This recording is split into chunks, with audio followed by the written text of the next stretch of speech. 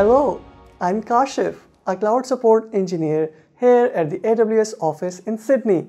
Today I'm going to show you how you can verify the credentials that you are using in AWS command line and AWS SDK when you are trying to access Amazon Simple Storage Service. Let's get started. Sometimes you might find that you can access Amazon S3 when using the AWS CLI, but you get the access denied error when you are using the AWS SDK. This can happen when the SDK is using different credentials than the AWS CLI is using. To resolve this problem, follow these steps. Open a terminal where the most recent version of AWS CLI is installed and where you can run AWS CLI commands. To check the credentials in the AWS CLI, use the command as shown.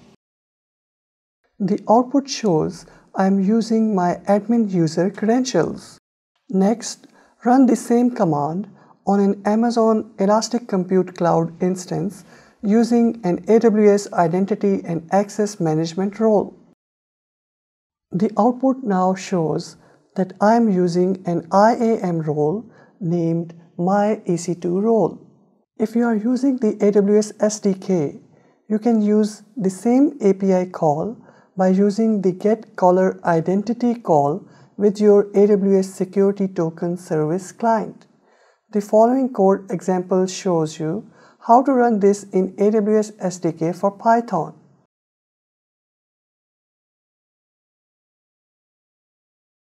The output shows that I am using an IAM role named my EC2 role. Make sure that the SDK is using the intended credential because Boto3 will look in multiple locations for credentials and in a specific order.